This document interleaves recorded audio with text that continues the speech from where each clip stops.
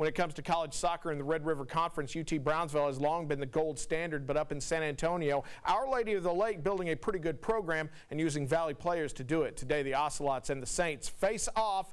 Unbeaten UTB hosting at the Brownsville Sports Park, and 10 minutes in, a great chance. Archie Masson, nice moves, then passes to captain Ricardo Dieguez deep in the box. The perfect pass to Victor Pereira, who drives it home for the first goal of the game. It would not be his last as Pereira scores both goals, and they win it 2-1 is the final. Ocelots now 13-0, but the UTB women fall 1-0 the final there.